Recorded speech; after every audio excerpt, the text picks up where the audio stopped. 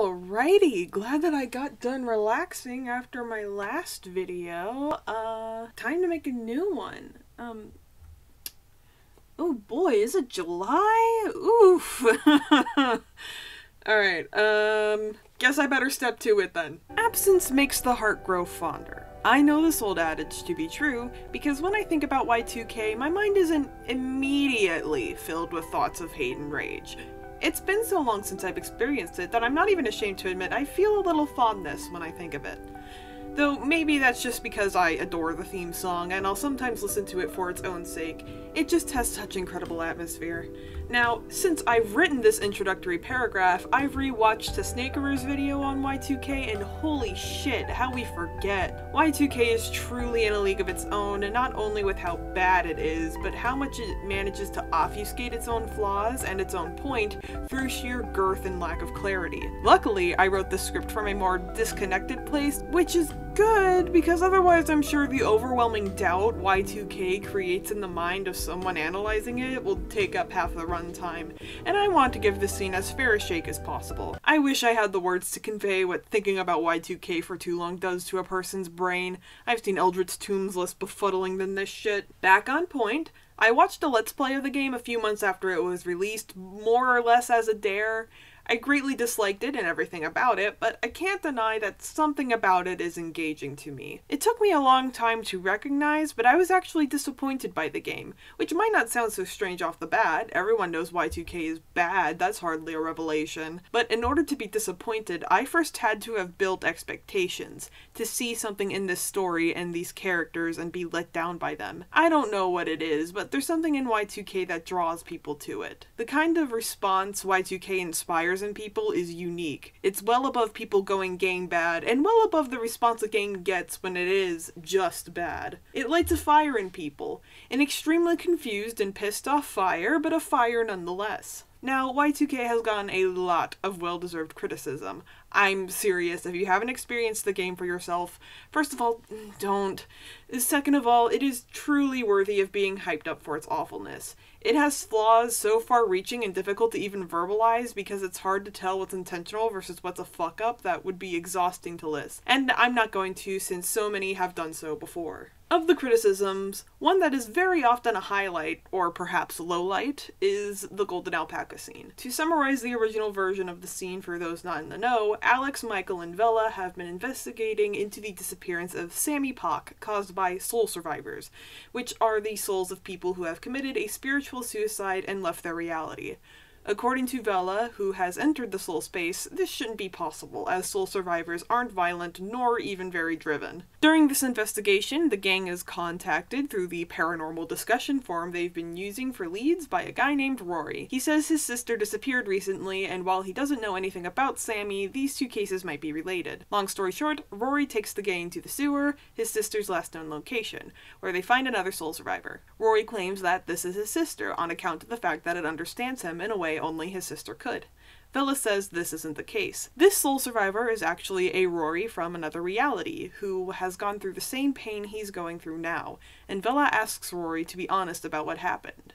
Rory then admits he's been lying. His sister didn't disappear, she committed suicide. Rory blames himself for this, believing that all the bullying she suffered through was because he was her weird brother. The grief and guilt got to the point where he was on his way to becoming a soul survivor before he met this one. Vela, for the first time, opens up about her experiences in the soul space in order to comfort Rory and provide guidance for him. While it's restricted some by the quality of the writing, the sprite work not really conveying all the emotion of the scene, and Alex butting in every 5 minutes because he may well literally die if he doesn't, it's a solid scene, all things considered. And then a golden alpaca shows up, and before the gang can run, he starts a boss fight wherein he shouts lemonade as his battle cry, and if that sounds sudden and out of place, it's even more so in the game. It sucks all the dramatic tension out of the moment, and I've heard it stated more than once that it feels like it's making fun of Rory more than it is providing levity during a dramatic moment, or pacing story and action, or whatever the fuck goal the writers had with this scene. And, well, they've changed it. Now, patching a game is extremely common these days, though changing a scene in a story-driven game after release is rare. What makes this even more notable is the intense reaction Andrew Allinson had when criticism was first coming out about this game.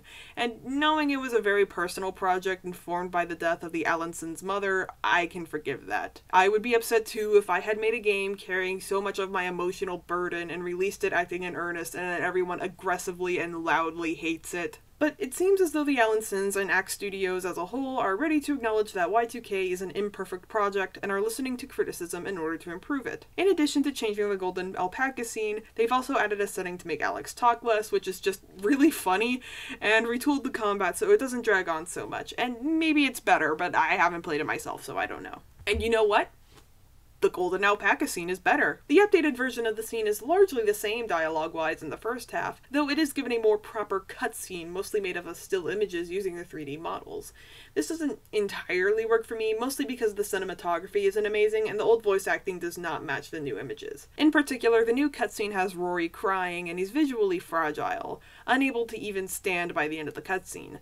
The voice work isn't bad, but his voice actor doesn't sound like he's crying at all, but rather he's in a sort of distress that more closely matched his sprites in the original cutscene. It's a shame because I like the visual emotion shown in the updated cutscene a lot more, and I do believe Rory would be crying and too upset to keep himself standing during this scene, but the lines were not reshot, and the older acting and directing just doesn't work for it. However, ignoring its flaws, I am glad the scene is given a proper cutscene rather than more sprites talking. While I like the sprites more, they're inherently limited, and the 3D models offer more variety and expressiveness, so the intention of the scene is better communicated. Plus, it gives the scene much more gravity rather than if it were yet another 10 minutes of sprites talking at each other. Also, somewhat related, I really like the music for the scene. I think it properly emphasizes the emotion without getting distracting. I honestly think it's the highlight of the whole scene. But onto the main change, the golden alpaca is now given context for its existence rather than being a non sequitur. While the character is kind of an over-designed mess, the golden alpaca is given an intense, serious voice that gives gravity to his dialogue, which is great because a lot of what's happening is kind of silly and the voice acting helps ground it some. He is now some sort of reality police and has come to arrest the group with punishment of soul death for messing with reality too much. While the new scene does very suddenly pull focus away from Rory and Vela, it is still much better. There's a great feeling of surrealism to it that builds on top of itself, starting from discussion around a soul survivor and then bringing in the alpaca and the weird reality warping that comes with it. Like I said, it is not perfect. I have given my fair share of notes, but this scene does understand the problems with the original scene and work to solve them. It is more weighty, it gives you a moment to sit on the pathos building up, and while there are some shifts in the kinds of feelings you're experiencing, it is tonally consistent throughout. I don't know if I'd call it well crafted, both because of that overwhelming doubt Y2K creates that I mentioned earlier, and because it's been too long since I've engaged with the surrounding context to be a truly fair judge, but I was invested in the scene and the ideas were there. So, Axe Studios, genuinely, good job on this scene. I know y'all have been clowned on a lot, but I am more than happy to acknowledge improvement when I see it. There's no set of skills more valuable for a creative than that of receiving criticism, understanding where it comes from, and using that information to figure out how to change a work for the better. While not all criticism is fair, and not all suggestion and feedback are going to lead to the creation of a better work, it is all worth listening to, not necessarily to incorporate all of it, but to understand why people are saying it, and if you need to make changes in response to it. This is what we, as an audience and fellow creatives, can learn from the golden alpaca scene. As an additional piece of writing advice I could offer to any writers out there who need it, I want to talk about a fantasy short story I wrote a few years ago. The story, loosely based on events going on in a D&D campaign I was in at the time, follows a paladin in a self-imposed exile from her adventuring party after one of them died and got revived but lost their memories, and her process in deciding to come back. It was meant to explore the ideas of grief and the ways emotional pain often is coped through hurting relationships and failing to care for oneself.